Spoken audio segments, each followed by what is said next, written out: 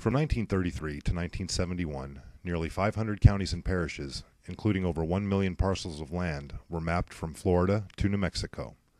Tobin has accumulated over 2 million aerial photographs dating back to 1928. The company began taking aerial photos prior to any governmental agency and generally has the earliest photographs of the Gulf Coast available. As a service to oil and gas landmen, Tobin began offering a lease map service in 1954.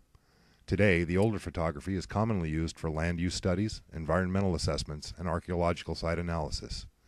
In 1953, at a meeting of geoscientists in Houston, Tobin unveiled a photo mosaic of the southeastern U.S. that measured 109 feet in length and 43 feet in height.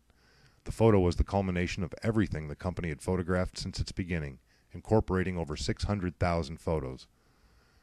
Mrs. Margaret Batts Tobin was asked why there was a void in the photo in the region of northern Alabama and Georgia, to which she simply replied, "They never found any oil there."